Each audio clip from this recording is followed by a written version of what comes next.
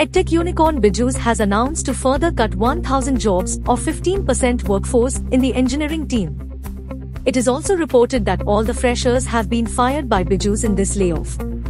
As per reports, BYJU'S had laid off 5% of its total employees, or 2,500 out of 50,000 of its total workforce, reasoning that it was a crucial step for the company to become profitable.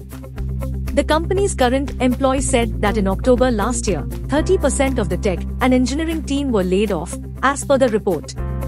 According to a report, about 300 employees have been sacked from the engineering team, while the logistics team's strength has come down to 50% since October.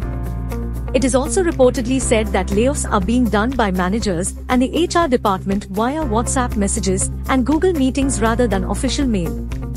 In an internal email to employees in October, Ravindran reportedly said, BYJU'S will prioritize rehiring the laid-off employees as it restructures and hires again for newly created relevant roles. Indian Journo is now available on your App Store.